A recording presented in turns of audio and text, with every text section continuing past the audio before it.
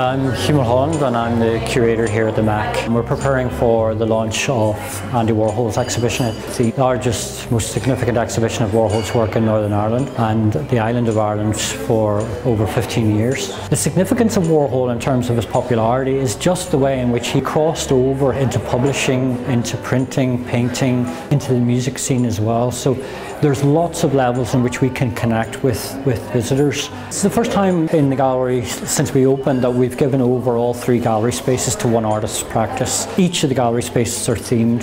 So here we're standing outside the Sunken Gallery, which is going to be turned into a projection space, a screening room. We have a documentary entitled Superstar, The Life and Times of Andy Warhol, Monday through Sunday.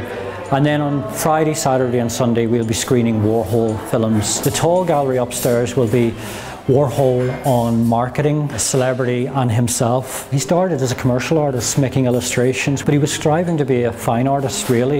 You have their Campbell soup cans, you have Absolute Vodka, you have Perrier, and then you have all of the celebrity faces. You have Marilyn Monroe, you've got Muhammad Ali and others. Also in this room we have 2 significant installations. We have the cow wallpaper, which Andy Warhol started to produce in 1966. We have a number of iconic images: Chairman Mao, Lenin, Jackie Kennedy, Mick Jagger. Within that space we have a series of really quite startling Polaroid self-portraits of Warhol himself. Also in the tall gallery we have the installation Silver Clouds. This is a really beautiful piece and it's one of those pieces where certain other works there's a barrier between the public and the actual piece of work. This is a piece that you can move through. Upstairs there are a series of really significant, important later works from 85, 86, and these are the large diptych works. That space is around religion, death and war. The exhibition is completely free.